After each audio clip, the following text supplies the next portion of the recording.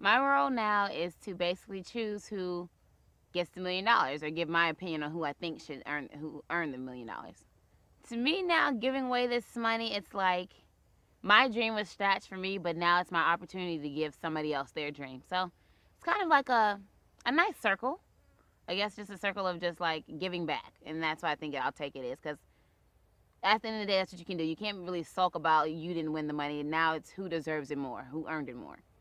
You take that seriously? I take that role very, very seriously, and I wouldn't just give it to anybody who I think didn't deserve it. If I didn't respect your game, I'm not giving you any money.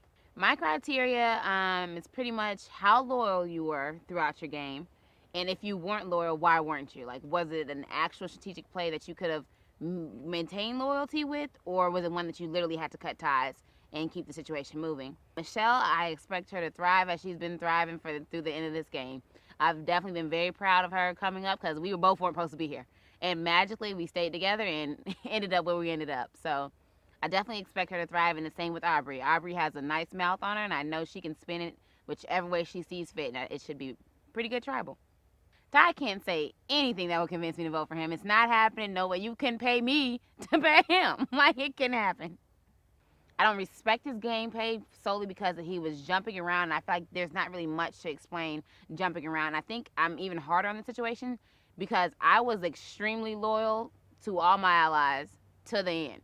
So it's just like, if I manage to do it and still make plays that could have won me the game, you can do it too. So I don't really have any respect for his gameplay. The one thing that Ty did right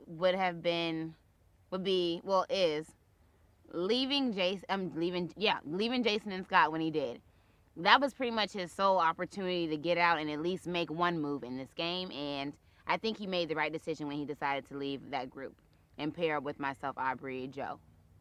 Aubrey is a ball of sunshine, awkward sunshine. She's extremely smart. She's funny. She's great to be around. She was a great player. She was great to make moves with. That pretty much sums it up for her. I say the same for Michelle. Michelle was she was even more fun than Aubrey at times. They're different kinds of fun. Aubrey was the awkward fun. Michelle was like my standard just party girl type of fun, and we just laugh and crack jokes the whole time. And she, as a person, she was just, I don't know, she was funny and she was light. But yeah, so it was just fun to see like she still has another side that it will fight for will fight for her to be here. I don't think I really need to hear much from Michelle. She said all she needed to say at the last tribal. She didn't write my name down. From Aubrey, I kind of more so want to know what the plans were.